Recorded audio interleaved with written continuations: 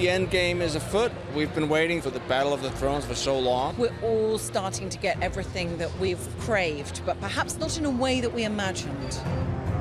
We have characters who have never met, and we're writing their first scene. So there's going to be plenty of trouble this year. Well, there's trouble every year, isn't there? We disobey even the rules that we've created ourselves. There's a greater threat this season. People are coming together and forming alliances and more bloodshed. I think I feel luckier than anyone that I've got this far, because I have actually died technically and come back. Season 7 is really part one of the conclusion to the show that you didn't think could ever have a conclusion.